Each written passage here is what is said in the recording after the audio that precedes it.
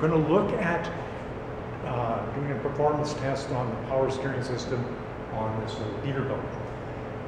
In order to do the power steering system performance test, we're going to use what's called a power steering analyzer, or basically it's a flow meter.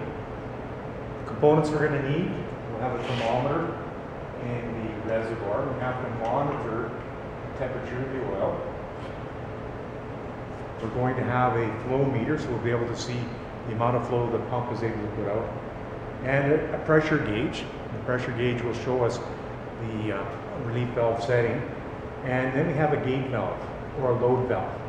And with the load valve, I'm able to put a restriction in the system, and then we're able to analyze how well the relief valve's working, or if the relief valve is working, and see if I've got any internal leakages and things like that in the steering gear.